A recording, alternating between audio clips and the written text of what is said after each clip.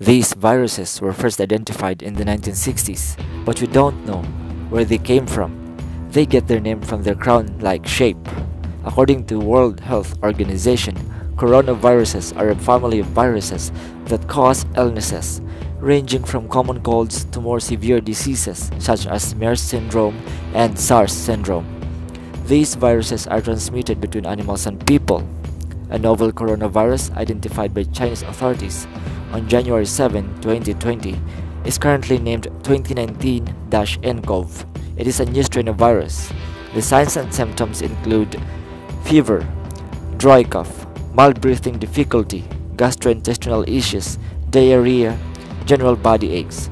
Severe symptoms include high fever, pneumonia, kidney failure, or even death. Reduce your risk of coronavirus infection by cleaning your hands with soap and water, or use alcohol-based hand rub. Cover your nose and mouth when coughing or sneezing with tissue or flexed elbow. And also, avoid contact with anyone with cold or flu-like symptoms. Also, thoroughly cook meat and eggs.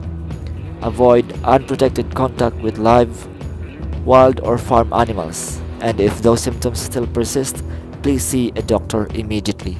Thank you so much. Please like and subscribe.